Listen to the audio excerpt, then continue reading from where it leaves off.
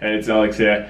So I want to do a quick video on my latest article, which is all about how toxins are making us fat. And not only sick and everything like that, but they're literally making us fat and making it harder for us to lose fat. So anyway, yes, I am in my garage and this is my squat rack and my gardening stuff over this side, but this is where I came to debrief after I finished typing up this article. So this article is all about how environmental pollutants, chemicals in our food, in our waterways, in our air, in the air, and plastics we use, all these sort of things are creating issues around weight gain and issues around losing that weight.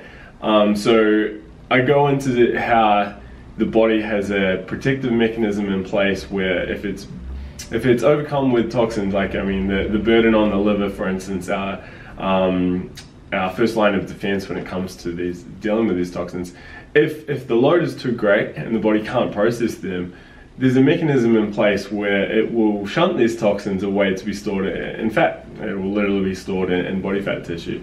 And yeah, this is a protection mechanism for the body to protect ourselves, from these toxins coming in. But unfortunately, what happens is if the toxin load is too high, then it can generate a lot of toxins stored in body fat, which is unsightly, and a lot of people don't want their body fat. So the problem is that if we don't reduce the toxin load coming into our body, whether it's through diet, water, or through pollutants and the environment we live in, then the body is never going to be able to clear that backlog, and which is why you'll often see like skinny fat people, or people who are genetically blessed to be nice and lean, start developing little fat pockets, or fat under the arms or around the belly in the later years of life.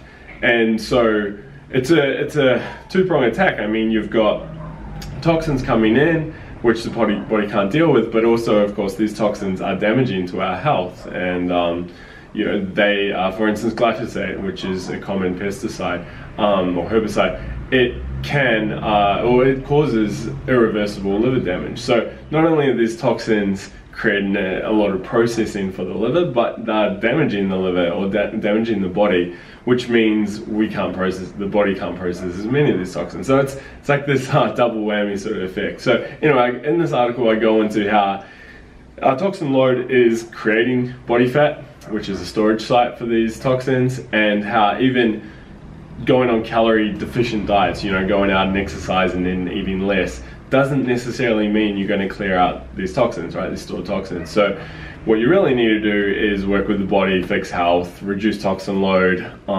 support the body's detoxification processes, etc. And that is how you'll start ridding yourself of these stored toxins. Another thing I touch on in the article is how often you'll hear about people who will go from a conventional diet, junk food and all that jazz, and then they'll decide to clear their diet up and they'll start eating organic, and at the same time they'll start training and doing all these good things. And then what happens is a couple weeks in, they start losing a bit of weight, but then all of a sudden they get sick and tired and lethargic, brain fog, maybe they come out with rashes, fever, all these sort of things. Like, they literally get sick. And some people joke it's like a reaction to the organic diet, and in a way it is. What's happening now is the body's capabilities of handling these stored toxins has improved, which means that those stored toxins in the body fat are released into the bloodstream and dealt with. And unfortunately, this has an effect on the body as if we had just ingested all these toxins.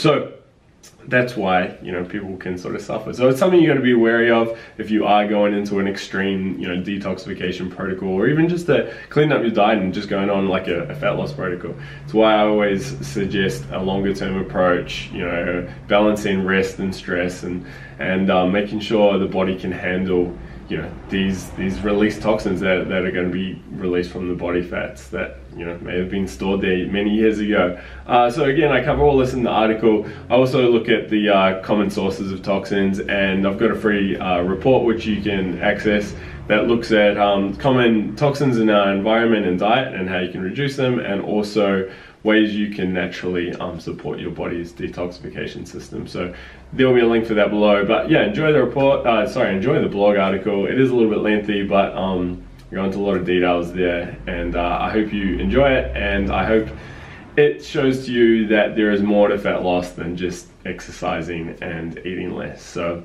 that's all for me. Enjoy, and please leave your feedbacks below.